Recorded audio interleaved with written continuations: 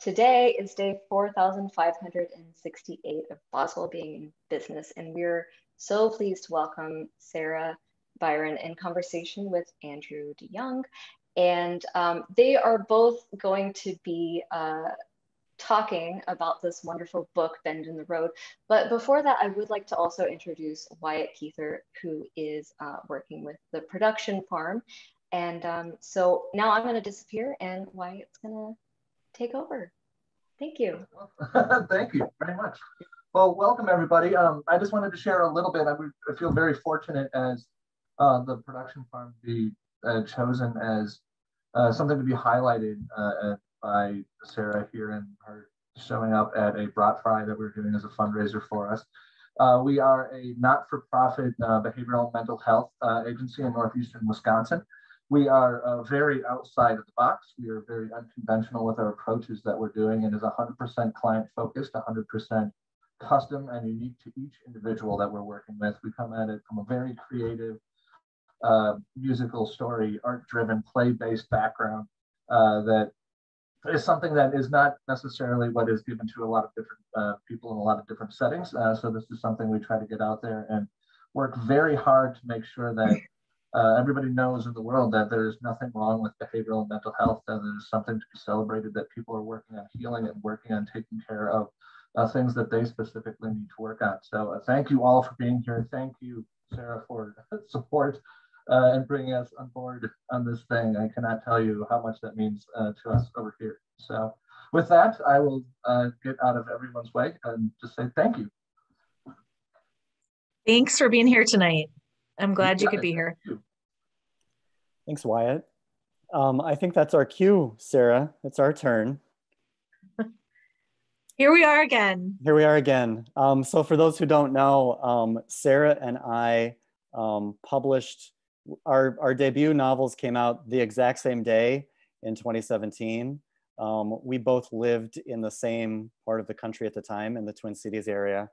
And we had a launch party, and we're just like I don't know, what did we call each other? Launch buddies basically, for the debut. And ever since then, you know, I've been involved in every single one of Sara's launches. Really honored to be part of it, Sara.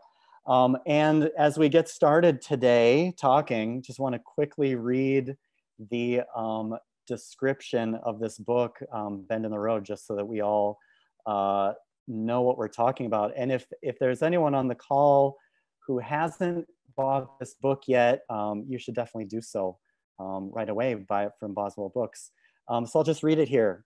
17-year-old Gabe's life is a mess. His debut album, produced by his rock star dad, made him an overnight sensation, but his second album tanked. He just got dumped by his on-again, off-again girlfriend, and he's desperate to come up with the money he needs to fix a major screw-up. The only place he can be free from the paparazzi and rumors is the family farm, the farm that 17-year-old Juniper's family has managed since before she was born. When Juniper learns that Gabe's about to inherit the farm, she worries that he'll sell it. She comes up with a plan to get close to him and stop that from happening. At first, Juniper and Gabe couldn't be more at odds, but the more time they spend with each other, the more they grow to like each other. Can they set aside their differences to do what's best for the farm and each other, or will all the drama and secrets tear them apart? Sara, does that sound familiar? Did I read the right one? You did. You do that so well. Thank you. Thank you. That's it. That's it. That's the book. And if you want to find the answers to those questions that I read at the end, you're gonna have to buy it, obviously. Buy it and read it. But Sara, where did you get the idea for this book? Where did it come from? Well, first, I just want to go back very briefly to our launch party, our dual launch party that we held at this awesome location in Minneapolis, a church called Solomon's Porch. Yep. And we had a band who played. The band played at our launch event, and the band is actually the band Dig Me Under from this book. Your husband's band. Husband's, yes. Well, so we'll get to that later, but I just wanted to give a little sneak peek about that story. We're definitely going to talk about that we're going to talk about that more, because it's a Easter egg that you kind of put in this book. That's a lot of fun to find. Yeah. So how did I get the idea? So that is also goes back to the Minnesota days. So I actually started this book in 2014. It was just a glimmer of an idea in 2014, but before we moved to Wisconsin, we lived in a small town called Hanover, Minnesota, and Hanover has a very famous resident, sort of very, very part-time resident by the name of Bob Dylan. And he lives on this big farm. They call it the compound. And I was driving past one day thinking about Bob and his son Jacob. And, you know, like you can't drive past without thinking about Bob. And I thought to myself, you know, it's pretty cool that Bob Dylan has a house in Hanover. But wouldn't it be even cooler if it was like Chris Cornell? So this was obviously before Chris died. And so then all of a sudden I started thinking about a rock star who lives on this farm in Minnesota, and what would happen if his son came to the farm. And of course, you know, then there's the caretaker's daughter, and things need to happen. So that's where the book got its start. And so you were writing it since 2014, or it was kind of residing in your mind for several years? Mostly in my head for 7 years. Yeah. Mm-hmm. So did the idea for this book predate the idea for your debut, last thing you said? No. So you just kind of like, you marinate ideas for a good long time. I like that word. Yes, I do. Great. In other words, I'm a very slow writer. No. I mean, like, it takes as long as it's supposed to take. That's correct. That's true. This book is part of a series of sorts. I mean, there's no direct connection or continuing story between this and the previous two books, but they have a very similar cover design, and everyone is based around a different season. Yes. Last thing you said, and correct me if I'm wrong here, last thing you said was summer. Mm-hmm. Let's see, cold day in the sun, winter, and this one is autumn. One is autumn. Mm-hmm. Happy autumn, by the way, to everyone. The gorgeous cover. Happy spooky season to all who celebrate. It's good that we're debuting this book or bringing it out in autumn. What is it about seasons? Like, what makes you want to center one book around every different season? You know, I think that was mostly a happy accident. Okay, interesting. And then when you noticed it, then when I noticed it, I kept going. So did you always think that this one would be set in autumn, or did that kind of occur to you later after you noticed that it was going kind of seasonally? No, it was always going to be set in autumn. So when I first started writing it, it was probably right around this time of year. And I remember that because in October of that year, I went on a writing retreat. And actually one of those retreaters is on the call today, Rebecca Fabian, one of my critique partners. And we had taken I just rented a house on Lake Superior, just north of Two Harbors, and there were 7 of us. It was kind of like the real world, actually. It was 7 strangers picked to live in a house. I mean, like, we all knew one another from Twitter, and then I knew a couple of people from real life, but most of the people were just like, just kind of randomly show up. And we did this writing retreat, and I was, that idea was kind of marinating. I was actually working on the last thing you said at that retreat, but. Cool. Yeah. When was that? I'm sorry. That was October of 2014. October of 2014. So, but you were thinking of this as a fall book. Is there something, I don't know, like how do you pick the story for the season? Is there some significance there as well, or does it kind of like whatever works? Well, with the last thing you said, I started I started writing that in the heat of summer. And so Sure. that of course, you know, I was writing a book about a resort town in Minnesota. And so of course that had to take place in the summer. Right. And then my hockey book, you know, probably Winter. needed to take place in the winter. But then this one just kind of felt right that it was set in the fall. Well, it is a farm book, and I don't think that it's not an apple orchard, but like, I don't know, farms, farmers markets. It kind of makes sense. Harvest. They sell squash. I feel like they talk about yeah, squash they talk about squash. Do you have a favorite season? I mean, in the north, in the upper Midwest here, we talk a lot about how we have all 4 seasons. We experience in every one single day. one of them in one day sometimes. Yep. Yeah. Yeah, my favorite season, I can't even believe I'm gonna say this because I hate heat and humidity, but summer is my favorite.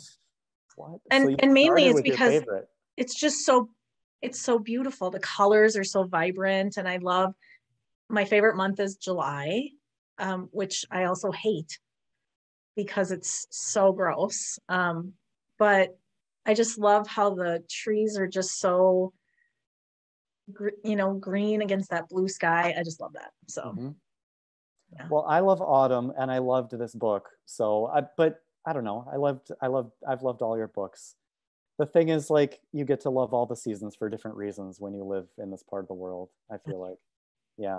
Someone is already asking us a question, asking if you have anything in mind for spring. If you're able to reveal it. I mean, yes. Yes, I have something in mind for spring. You have something. Okay. Yes. Actually, the question is, what do you have in mind? Oh, Maybe what? you don't want to answer that. Maybe you don't want to answer that. You know, I don't want to, you know, reveal anything. But I can tell you that it is not set in Halcyon Lake, and it is not set in Harper's Mill, which is the town in Bend in the Road. It is set in Duluth, Minnesota. Wow. That would that be the first real setting? It will be the first real setting. Yeah. Yes. Excellent question. Because all of your books so far have been in fictionalized versions of, I'm guessing this one is a fictionalized version of Hanover. No, it's actually not. It's not. No, it's a fictional town sort of north of Cloquet. Okay. And then the prior books, was it like nothing to a lot of people. Chisago City? I'm sorry, we're getting Pequot Lakes. Pequot Lakes. We're getting super Midwesty about this whole thing. I know, like most of the people many of the people on the call know the little towns we're talking about here, but a lot of them don't. So sorry. Yeah, sorry about that, folks. Yeah. We'll try to keep it a little bit more general from here on out. But so I'm so curious about, because your books it's not a continuing story. They're self-contained stories, but they seem to be in the same lightly fictionalized version of Minnesota. And I'm always curious about what the books share. I will confess that I don't like reread the books before I read another one, but I'm always curious if you're like putting little connections between them, or what else might connect them. Yeah. So, well, the first 2 books took place in the same town. There's a restaurant that factors in pretty significantly in both books. Yeah. And there's pie. Actually, yes. I think I probably mentioned pie and everything I've ever written. And maybe even cake. Love cake. Sometimes the band. You've mentioned Cake the Band in at least one of your books. Cake the Band, yes, yeah. Exactly. Of course. I mean, they all, in some way, have music within them. You know, the last thing you said, it's interesting that you asked that question, because I have a specific theme that kind of runs through all of my books, but there is one band that I have mentioned in all 3 books. And like, if anyone who knows me is probably thinking like Poison. We're getting some guesses. We're getting guesses. Not, it might be. No, it's not Poison. It's Pink Floyd, actually. Really? So Pink Floyd is mentioned in all 3 of my books. Yes. Are you a big Pink Floyd fan? I am. my family is. GB Layton. Oh, Jana. So Jana, yeah, that is definitely, GB Layton is definitely a Minnesota local band, but yep, Foo Fighters. A lot of people would have said Foo Fighters. I Right? was going to guess. I was going to guess Foo on tonight. Fighters. Yeah, that would have been my guess. But really, I guess when we're talking about themes, you know, life is hard, and we all kind of go through a lot. And you know, my first book is about grief, and in my second book, Holland is facing a lot of pressure and sexism and anxiety. And then in this book, there's all kinds of stuff going on in Bend in the Road, just with family issues and again, grief. And, you know, as you said at the beginning, Gabe's life is a mess. He's 17. He kind of rose to really fast stardom and then crashed and burned so fast. And, you know, just hard things happen in life and in fiction. And through everything, there's this sort of sense of optimism. And I was thinking about it, and even with like some of the quotes that I have put into my book, or like the little, I kind of think like sometimes my books have little taglines. So, you know, with the last thing you said, it was one of the quotes that Trixie would have said to Lucy, the main character, that it's a good day to have a good day, right? So that is kind of throughout the book.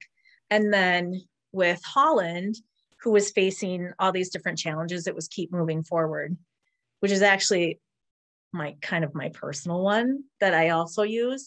And then with Bend in the Road, there's, I don't want to give away any spoilers or anything, but there's one of the things that Juniper says to her friend Amelia is that today is someday. So, you know, we kind of put things off and wait for the right time to come. And, you know, someday I'll do this, someday I'll do that. And Juniper is saying, today is someday. So there's just kind of like this feeling of optimism and just kind of taking the next step and doing, like they say in Frozen 2, when Anna is in the cave or whatever, and she's like, just take the next right step. Do the next right thing. We're getting your life philosophy one book at a time. Yeah, I used to think I was like a big pessimist. And then a few years ago, I was like, oh, you know what? I actually am kind of an optimist. Great to realize. That's great. One thing that I was noticing about when I was reading this book, I mean, it jumped out at me right away. In your two prior books, you were very much writing about, we'll just put it in quotes, regular teens. And then in this one, you do like this celebrity thing. And I'm wondering if that was a challenge, if that was a new thing to write, to write a celebrity. Yeah. Yeah. Did you have to do like research? You even had like a gossip column. You kind of had like a TMZ article in there. And I kind of wondered if you like had to read some of the blogs to like figure out the cadences of those articles.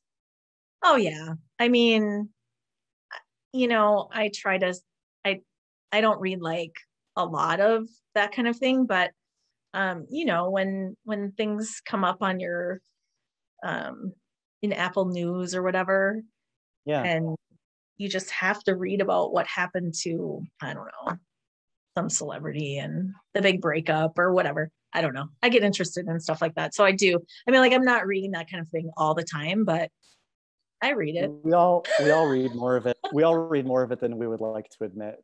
Yeah. Right? I mean, I will say I'm kind of a sucker for those People articles that talk about like murders and, you know, stuff like that. Well, and you mentioned Bob Dylan and his son Jacob.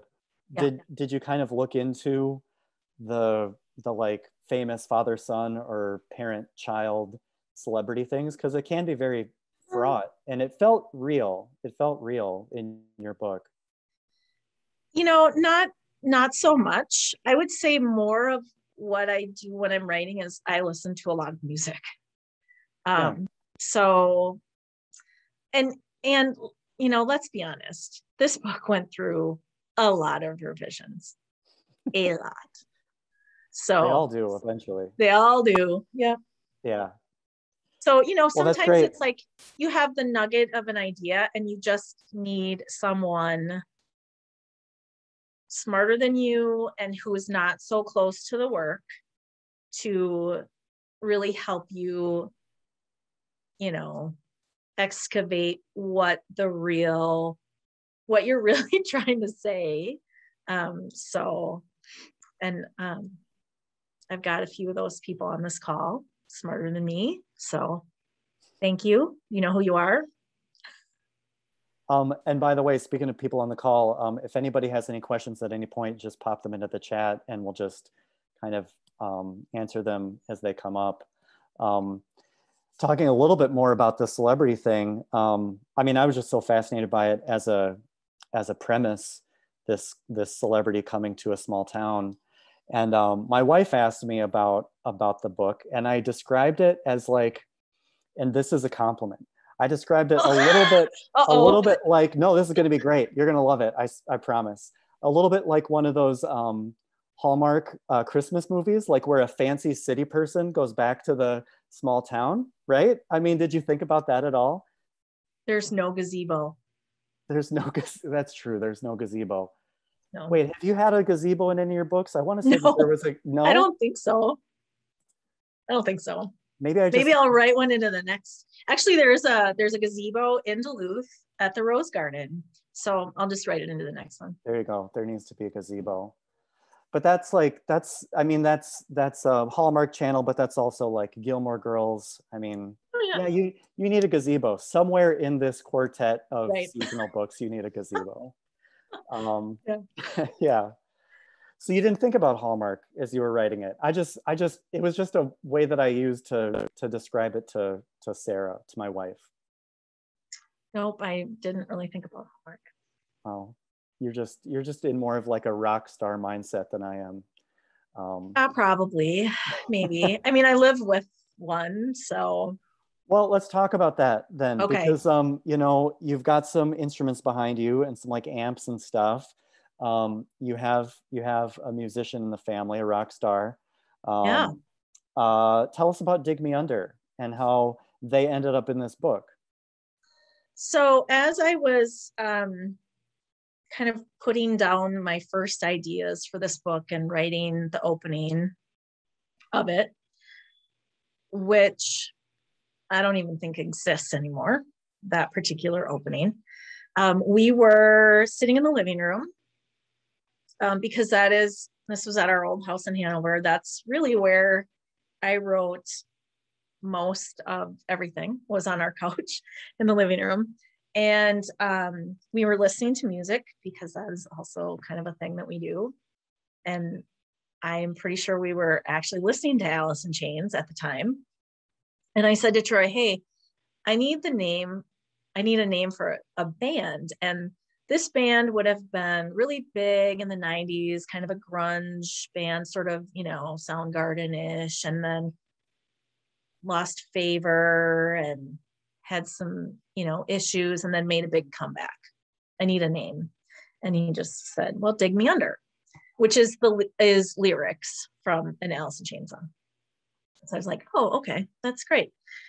Went about my business and continued to work on it. And then the next thing I know, Troy is playing me a song, and it's called The Last Thing You Said. So he is writing a song for my debut book, and he created a band called Dig Me Under. And so it's him and our friends Kendall and Debbie and our friend Mike, and Kendall and Troy recorded this album. See that? Yep, I remember that. Yep, Dig Me Under, Across Your Sky. And it's a double album, a concept album. And so it's sort of about a rock star who shoots to fame, and the fame goes to his head, and he makes a lot of mistakes in his relationships, and then he crashes and burns. And so they worked on this for quite a while. And that album actually was released on September 28th, 2018, which was 3 years to the day before Bend in the Road came out. So. And the concept album, I mean, you're describing Gabe's dad, basically, right? I mean, the concept album about this. Yep, like Chris Hudson. Did you kind of adopt some of what he'd done for no, you didn't. It's just like no, it's like two completely separate yet parallel creative endeavors. So that's amazing. His album tells a different story than what the story of the book. So it's about the lead singer of a band. You could say it's about Chris, but the story that takes place in the book about Chris, so Gabe's mom and dad, is completely different. The details are different. Yeah, the details are different. And so, and Troy wrote a backstory for this band, which has a fictional lead singer. So it's kind of hard to play out when you don't, like, this guy doesn't really exist, but they make it work. It's great. And so there's a whole backstory and everything. So there are a couple of little nuggets of that backstory in the book, but yeah. It seems like what you're describing, both you and Troy are fiction writers, just working in different mediums something. Yep. Yeah, that's great. We're getting some questions here. Okay. Someone has asked, how did you come up with the name of Gabe's second album, Embrace the Suck? Made me laugh and seemed apt. It made me laugh too, and it ends up being something that the critics make fun of because, right? They're like, yeah, it sucked. Yeah. Oh, spoiler. Sorry. Oh, I mean, it's so early in the book, right? Yeah, it's very early in the book. Sorry, folks. So oh boy, it's a funny question. So I worked full-time for a marketing agency for several years in the Minneapolis area. And I, during that time, took some leadership courses and webinars and things like that. And there was this guy, Eric Thurwanger is his name, and his organization is called Think Great. And he, in one of his leadership seminars, talked about, like, just some days things just suck, and you just have to embrace the suck and get it done and take care of the problem and move on. And so it was probably, that really resonated with me because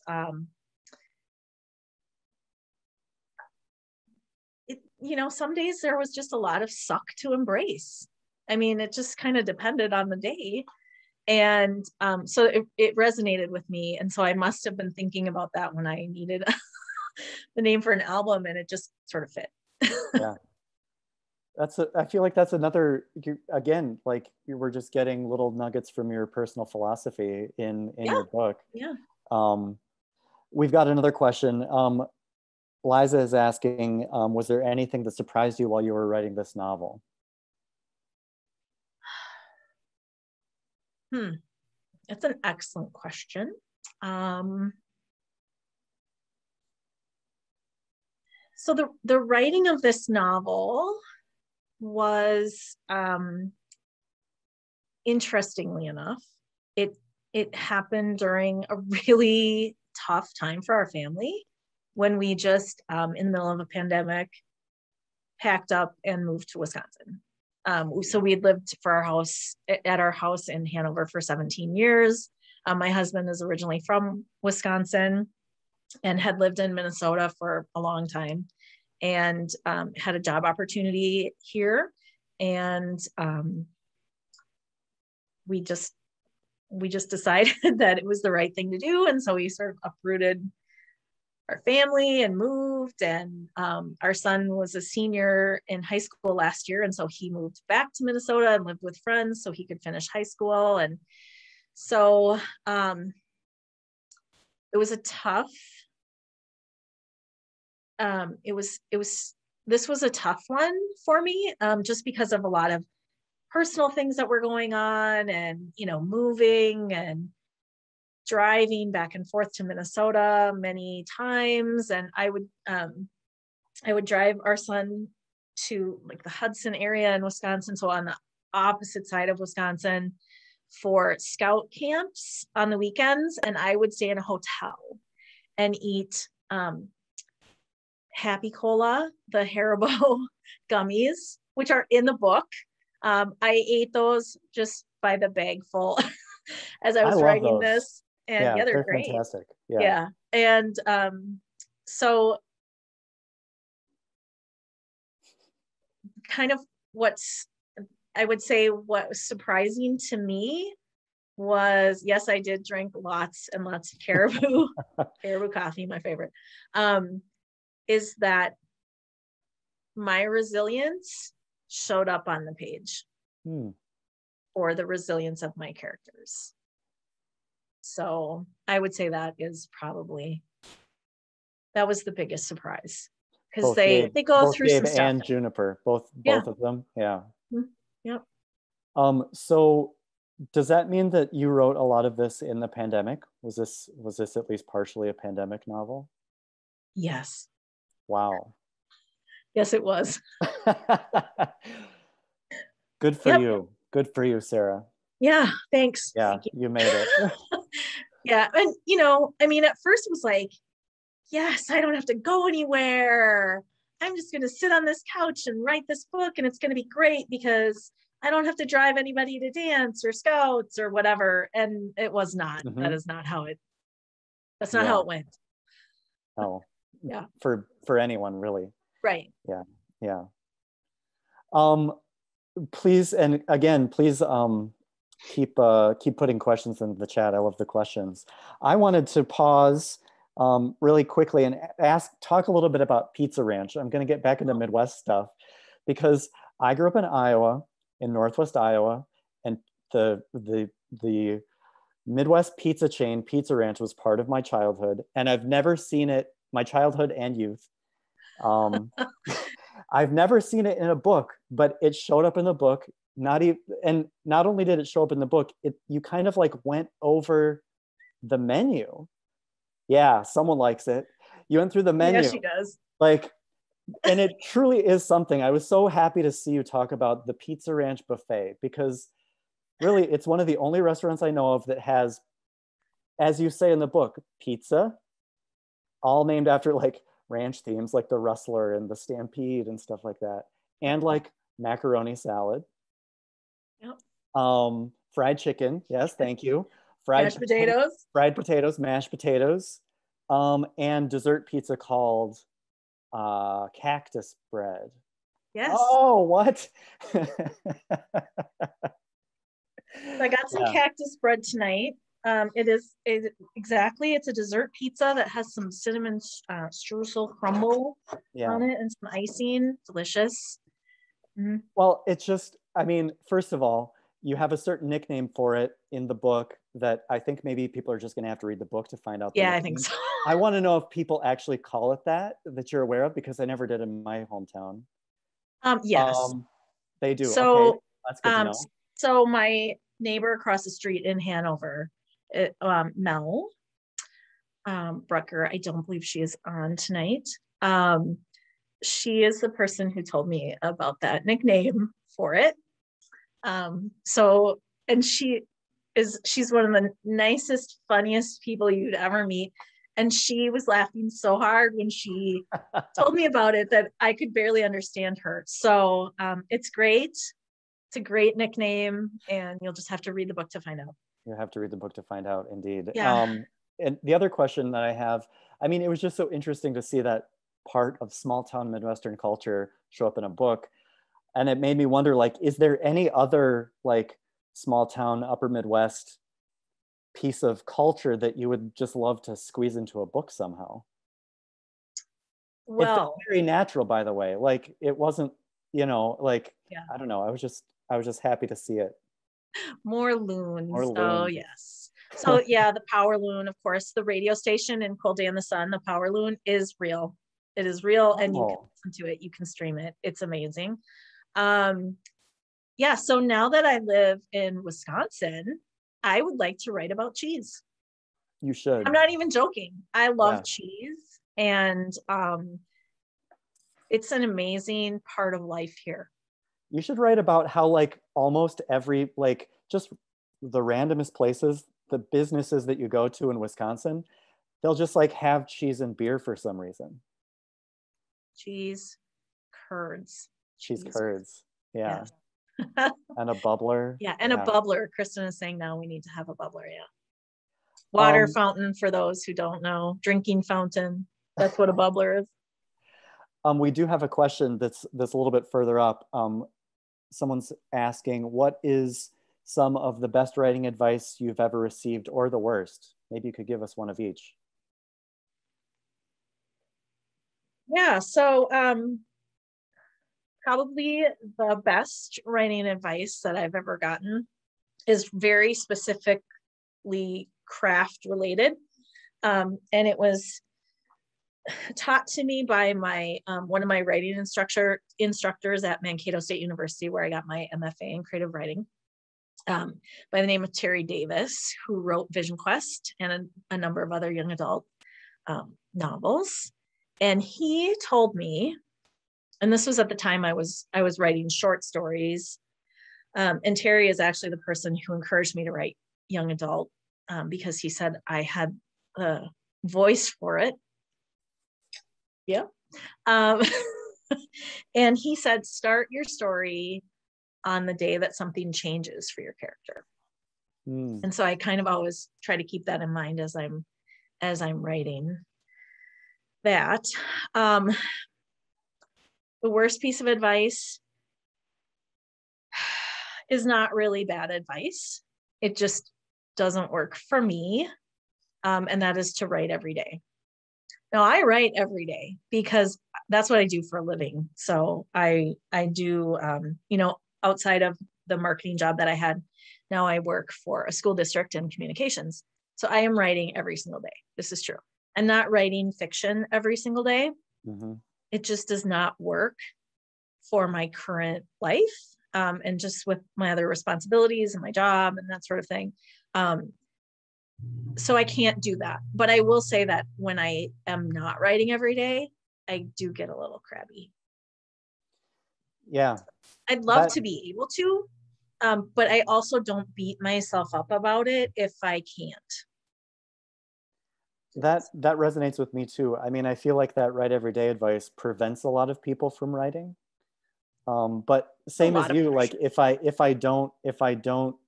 spend a lot of time without writing, it's like not drinking water or something. Yeah. It's like it can become a self-care thing. Yeah, for sure. We've got another great question. Have any of your short stories turned into novels? No. Well, that was fast. No, I haven't written a short story in a really long time. No surprise, they're very Midwestern. They're very Minnesota. Do short stories occur to you, or like, are your ideas mostly just novel ideas now? Yeah, mostly novel. It was very freeing for me when I wrote my first novel. Yeah. And it felt a lot like, it was very comfortable. It was like coming home and like sitting down on your favorite couch. Mm-hmm. So, because with a short story, you're given about 20, 25 maybe pages to show how your character changes and grows. It's not a lot of room to work. And so when I started writing the novel, it just felt so amazing because I could like go into these long sections of dialogue and witty banter and stuff like that. So it's a very different feeling and a very different process, for sure. Liz is asking, who is your favorite character in your books, and who is your favorite in Bend specifically? So all your books favorite, that's the first part.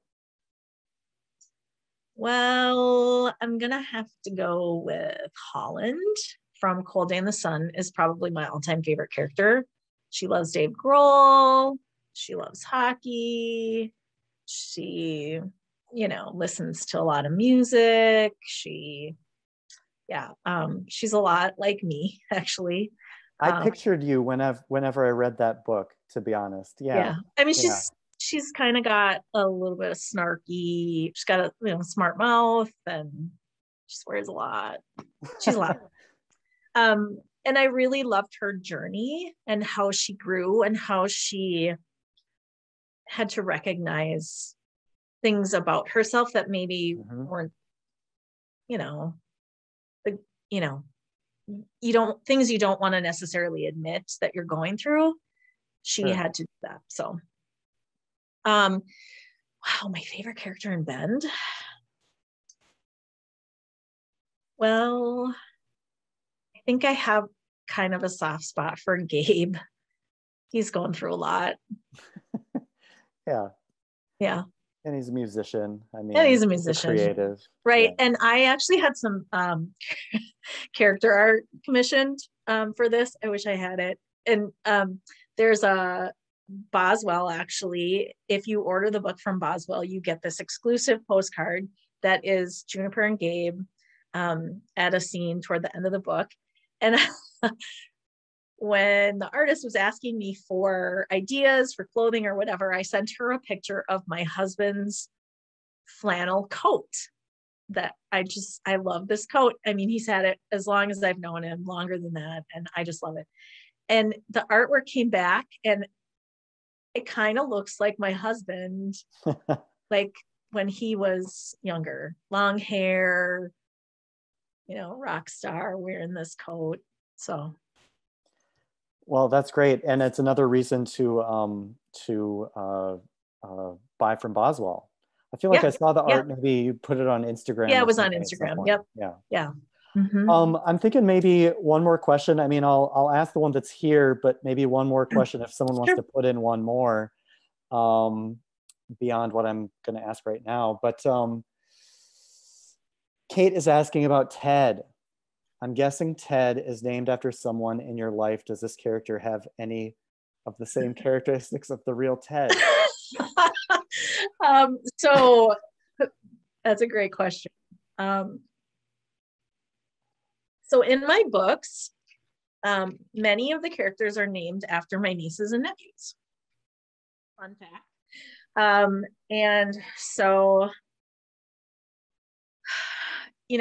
there's a book that I wrote before The Last Thing You Said. It's called Cloud 9. It will never see the light of day.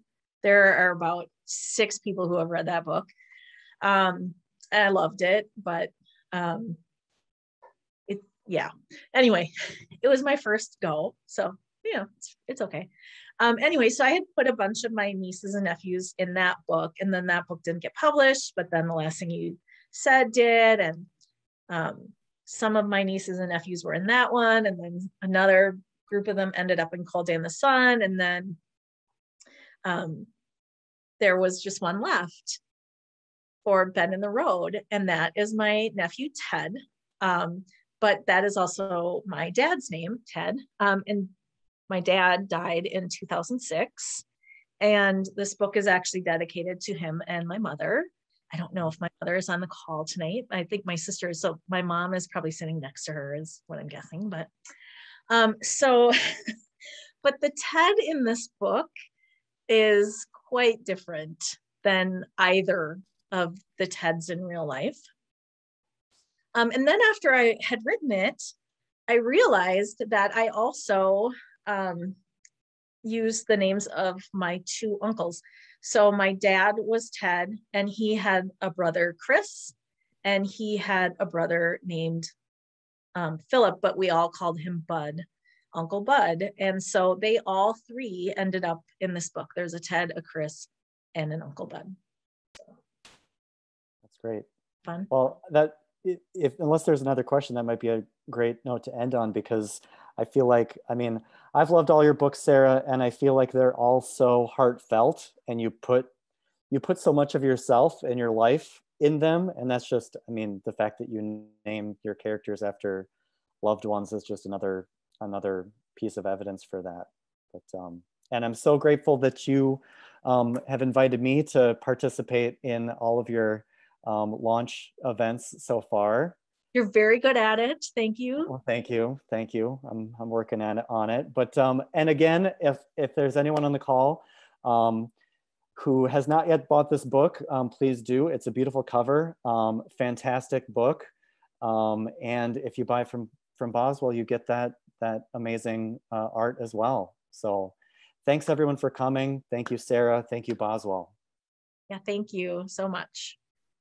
And there's, well, thank you. That was amazing, you you guys. I said before, the YA crowds are the best crowds, and you guys have proven me right today. That was amazing. Yeah, thank you so much to Sarah and Andrew, and also Wyatt as well. And you guys all have a wonderful evening. Thank you so much. thank you. Bye. Bye-bye.